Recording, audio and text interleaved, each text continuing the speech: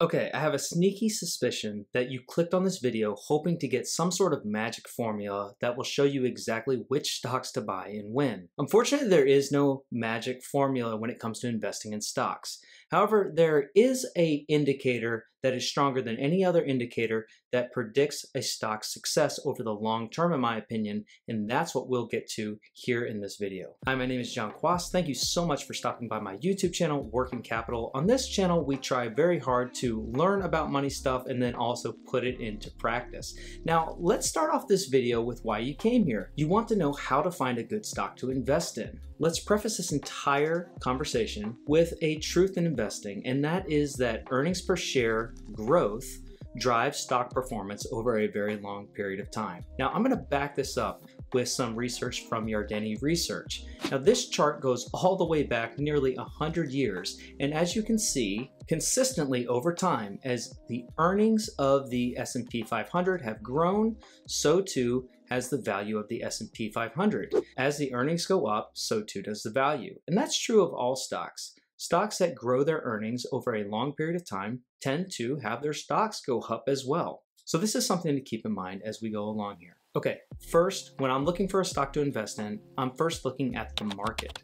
So what is the overall market opportunity for that company? Let's make this practical and use cybersecurity as one example. According to analytics firm McKinsey, there's an estimated $150 billion spent on cybersecurity in 2021 alone. However, McKinsey believes that this opportunity could 10x by the year 2030, which is absolutely incredible market growth over the long term. Now, I'm no expert, however, this does make logical sense to me. Criminals are only getting more sophisticated over time, and this is causing tech companies to spend more and more to keep their companies safe. Therefore, it's only logical that this whole spending in this category of cybersecurity would grow over time, leading to a large opportunity for a handful of players in the space. All right, 2, revenue growth. Now, it's important to distinguish between inorganic revenue growth and organic revenue growth. So what's the difference? Organic revenue growth is when the business is growing on its own. Take something like a Chipotle Mexican grill. Its growth has been organic. It has been able to open up new restaurant locations, and it's been able to get more people into its restaurants by increasing restaurant efficiency and throughput. And this has led to incredible organic revenue growth over the long term. That's different from a company that acquires another company. And when it does that, yes, it's going to grow its revenue because it got the other company's revenue now as part of its own. However, acquisitions are really complicated and they don't always work out. So I prefer organic revenue growth to inorganic revenue growth. Another thing to look for with revenue growth is optionality. And so optionality is when a company has a core competence, like for example, Chipotle in making burritos, but then they have the opportunity to open up a completely new revenue stream. Take Amazon, for example. It grew into this giant company by selling things online. However, in more recent years, what has been driving Amazon's results is its Amazon Web Services, its cloud computing product. So this is optionality on Amazon's part. It's really a desirable trait in a company. All right, number 3, gross profit margin. Let's go back to Chipotle Mexican Grill as an example. When you buy a burrito from them, you give them money, but that burrito costs money to make. They had to buy the tortilla, the meat, all the ingredients, and that is your cost of goods. You subtract that out, what you're left with is a gross profit, and a percentage of that is your gross profit margin. Companies with high gross profit margins or gross profit margins that are going up is a very desirable trait in the stock to invest in. Now, I should point out that not all companies with a high gross profit margin are good investment opportunities. Take a company called Skills. This is a esports mobile gaming platform. It has incredible gross margins at nearly 90%. However, the stock is down more than 90% in 2022 because it just hasn't been a good business otherwise. Take the gross profit margin with a grain of salt, but still, generally speaking, higher and going up.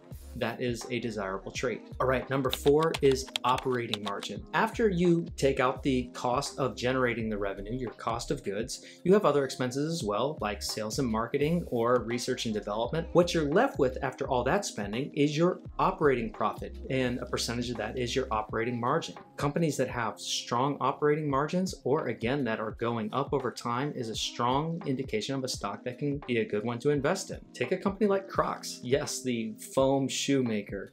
They have incredible operating margins at nearly 26% as of this recording. That is far superior to competitors like Nike, Skechers, so it's definitely something that stands out with a company like Crocs. Number 5 is earnings per share growth. Now, we started this video talking about how it's ultimately the earnings per share that drives stock performance over the long term. Now we're looking at the earnings per share growth. A company can grow its earnings per share in a variety of ways. It can grow the revenue, which is why we looked at that. Its profit margins can get better over time. We looked at that as well. But a company can also repurchase their own shares. If you have earnings that are staying the same, but the share count is going down, then your earnings per share is going up. If your earnings are going up and your share count is going down, then your earnings per share are going up even faster. All right, and finally we come to valuation. This is a very complicated subject, but ultimately we are looking for stocks that trade at a good value. We intrinsically know this with something like real estate. Nobody wants to pay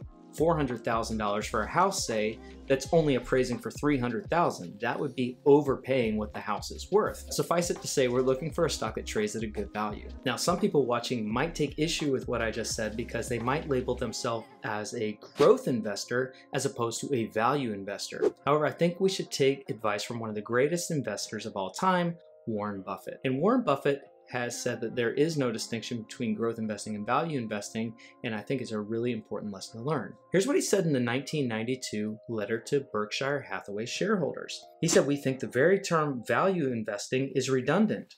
What is investing if it is not the act of seeking value, at least sufficient to justify the amount paid?" Buffett did go on to clarify in his letter that a high valuation number doesn't necessarily mean it's not a value investment. It can still be a good value over the long term, even if it looks expensive by traditional valuation metrics. However, it is ultimately about buying a stock at a good value for whatever your intended holding period is. Anyways, there's so much more that we could talk about with valuation. It's a very tricky subject, but that is what I'm looking for when I'm trying to find a good stock to invest in. Thanks for watching. I hope that you found value. If you want to learn more about Warren Buffett and his style, maybe you'd be interested in this video that I made about why Warren Buffett would never invest in Bitcoin. See you in the next video.